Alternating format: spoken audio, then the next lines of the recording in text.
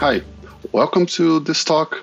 Today we're going to talk about code reviews and how to master, to be efficient in this code practice. My name is Israel. I'm Brazilian, living in the UK. This is my family. Two things that I do like doing, games and traveling. And currently I'm software engineer at Meta. Just a brief introduction. Code review, what is it? It's a process that focuses on examining and reading someone's code. There are good references in this site that I put. And why do we do code reviews? Well, there's a plenty of reasons. We could do it to discover bugs earlier, improve code quality, enhance security of the code, share knowledge across the team, mentor newer engineers, maintain compliance, and so on. But also, what's not code review? Well, first, it's not blaming someone's code, shaming someone. It's not also an opportunity to show off your amazing engineering skills. And also, it's not about actually executing the code. It's more about reading, analyzing it, putting comments, and helping the code, the change, to get better. And there are three main approaches to code review. First is pair programming. So generally, you have two engineers working side by side, while one is coding, the other one is observing and giving some comments. Over-the-shoulder reviews, which usually done after some changes implemented. You do it like live in person or maybe remotely. And another one is tool reviews. You usually, for example, you submit a code review in online pull request, and someone checks the code, replies with comments, approving or declining, something like that. Most of the examples and things we'll be talking are more related to the third one, but I believe almost everything could also be applied to any of these approaches. With that said, before actually starting code reviewing the team, we need to do three things. We need to understand the context that we are. First, about the team. So what's the seniority of the team? Is the team composed only by senior engineers who are working in the code base for like 5 years? Or do we have a lot of junior engineers or newborns, new people in the team who are like getting on board there? What's the familiarity that people have with the code? What's the work dynamics? Do people work more independently or do people work more collaboratively when building features? What's the communication style of the team? What's the global distribution, time zones? There are many things that we should take in consideration in the team before setting up the process or before trying to establish like some rules around code reviewing. Secondly, we need to look at the code, of course. So what are the coding standards? What's the testability of what we already have? What are the riskier paths in the code? Maybe, I don't know, you work in a bank, and what's the core banking feature that can't break in any way? Also, for example, maybe you are working on legacy code, or you are working on a complete new project. These things do change the dynamics of code reviews in many ways. And third, the goals. So are we trying to find bugs earlier? Are we trying to improve code quality, test coverage? Are we trying to just onboard new engineers and make sure they understand the code base? And what I want to say here is that the goals may change over time. The issues may change over time, and that's okay. We can move the focus of code reviews around. But I do believe that code review is a process that's important and can help any team in the long term. And it's a process that usually is here to stay. It's implemented to stay, not temporarily. That said, what is efficient code reviews? How can we do them? Well, I think almost everyone who work with code reviews saw this and wants like you submit 10-line pull requests and you receive 10 comments on how to improve it. But if you submit 500 lines of code, someone replies, yeah, looks good to me, just like, yeah. That's not exactly the most efficient way to do code reviews, of course. So what's code review? First, we have to review carefully the code. actually read the code. It's not supposed to just skim it through and say, yeah, looks directionally right. We are not trying to be fast. We are trying to be efficient to do it well. It's not a stamp competition. So some people try to say, hey, I've reviewed 200 reviews, and I did 200 reviews in this month or in this week and this year. And I mean, it's not a competition of how much reviews you did, and how actually it's how much you improved the team, the code base. You helped the team to get better. And also, just to be clear, it's not a competition. It's about improving.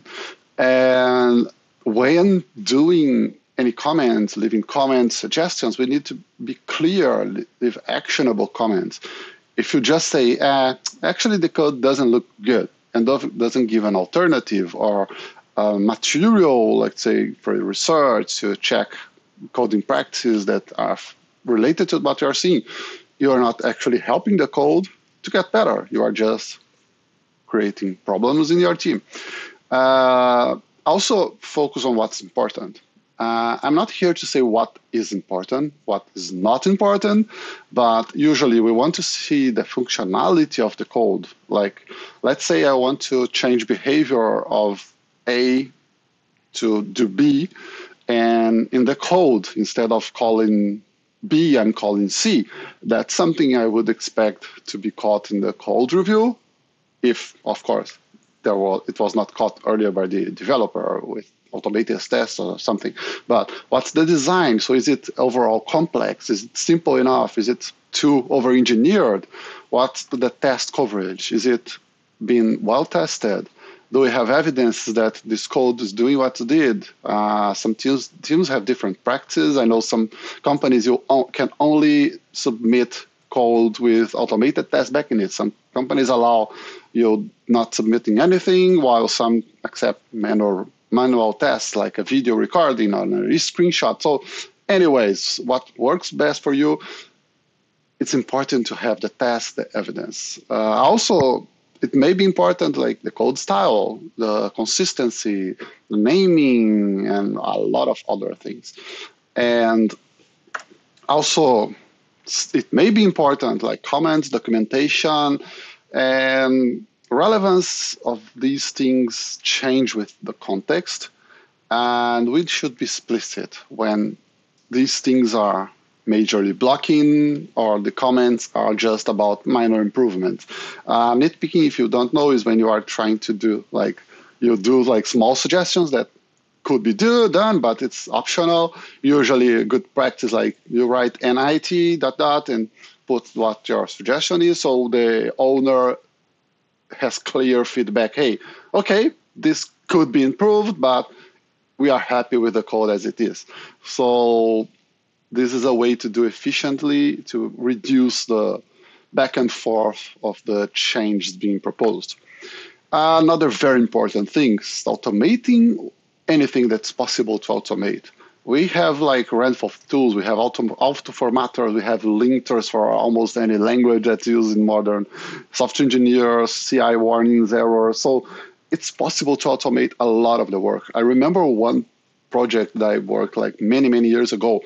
We sometimes had to send back pull requests because the engineer was using tabs instead of spaces, and that would be a problem later. I mean, you can have many ways to do that without having a human review to check which character was used there. So this is really not a good use of engineers' time. And also one very important thing, code review is not an individual task, an individual effort. It's not just like you individually looking at the code and having the sole responsibility over it. When we should look at the other side of the table, like who's writing the code. We should write the code, meaning it would be read by other people. It will be understood by other people. It will be evolved by other people. Actually, keep in mind that code is often read, more often read than written, which is quite an important statistic because its readability should be very important. Also, one very important thing is that when you are submitting a pull request, change, if you submit something that's very big, it's gonna take a lot of time, and the review will take longer. It's harder to review. It's harder to iterate on it because any change affects a handful of other files and related changes. So the best thing is split it into smaller and meaningful changes. What's small, what's big, of course, it will change depending on the context, the project, etc. But that's a very important thing. And when reviewing the code, don't be bossy, don't be judgmental. The language we use can be helpful, especially when we don't have a history of interaction of this in this way before. So instead of just saying, hey, you should have done that, you could say, hey, have you considered doing X instead of Y? Or maybe Z is another option. So we should be always careful of how we say things.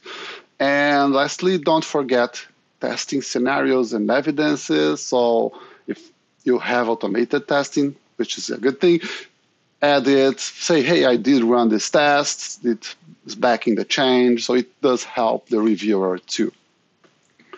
And last part, some things I want to talk about of how to kick off the process in the team or how to make the process better when you start reviewing in the team. So, well, first thing is to keep engineers' autonomy. No one wants to have the feeling that their work is not autonomous anymore. They don't have any power in the change they are doing. Everything is bureaucratic. So, yeah, first, avoid the gatekeeper. Gatekeeper is that person that intentionally or not becomes like the guardian of the code. So every code review, this person checks and has to approve for some reason. And this is bad for both the person and the team. Also, map exceptional scenarios and workarounds. So let's say, for example, we implement a process that always requires an approval to land a code in production. Okay, looks very nice for me. But what if someone is on call, receives like a problem middle of the night, and there's no one around to approve code? We should understand like what are the exceptional scenarios and workarounds that we have in place to make sure people still are able to fix problems when they appear. And lastly, it's related to both before, but code reviews should not be a high friction process. Code review should be part of a sequence of developing and putting code into production, but it definitely should not feel as a high friction. So, okay, how to do that? So first, encourage open discussion in the team. We shouldn't start pointer fingering, or we need to understand that this is a team process, as I said before. It's a good practice to often review pain points, evaluate results, how it's going, if it's the first time it's being implemented in the team, and actually iterate in the process. One good tip I would have here is recognize contributions. So people who take their time to do code reviews, to help the teammates, help the projects moving forward. Recognize that, make this a good example, and it could be a motivation for other people who maybe are not willing to spend more time doing code reviews. Also some ideas to unblock if the team doesn't feel like they can absorb this process all at once. So we can start by selecting projects, selecting critical code paths, for example. In the example that I said like about banking, maybe you can start reviewing only code that affect the core banking instead of reviewing every single feature. And then as the team grows with the process, we can incorporate into one more things. Other examples, sampling reviews. So instead of reviewing every single thing, we can sample it preferentially randomly, so it doesn't seem like you are just reviewing someone specific person's code. And another example, usually I don't see it applied much, but like you could even have non-blocking reviews. So we could say, hey, yeah, every code should be reviewed, but after 1, 2, 3 days, I don't know what the time would be. Maybe the person is allowed to land it without a review.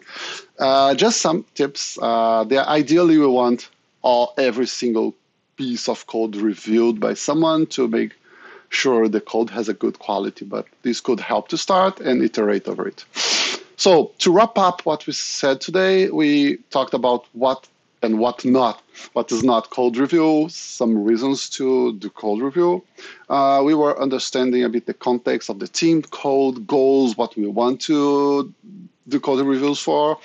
Then we took a look for what we should look when reviewing code, what to avoid looking at when reviewing code, remembering that code review is a team process. And also I shared some ideas to help to kick off this process within the team. Thank you. Feel free to ping me on LinkedIn. This is also my GitHub here, although I haven't populated it much. Thank you. I hope you enjoyed it. See you.